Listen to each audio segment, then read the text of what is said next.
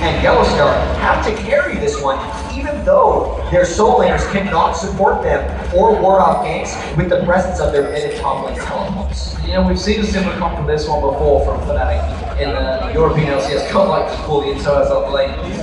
What is effectively, or what they're aiming to happen is, Peke is going to be the man split pushing on his own, the rest of Fnatic are going to plan through. And honestly, right now, Peke is not going to be able to deal with Godlike. Round 2, Lockdown coming out, top of the team is playing hits. They need him to take out Tommy here. He throws the wild board on himself. Who's he doing? It looks like they are going to move the board.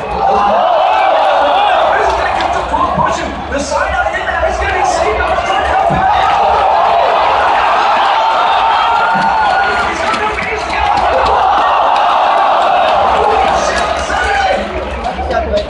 Absolute focus right now by Fnatic on that bottom lane. Side is effectively trying to camp losing a topic.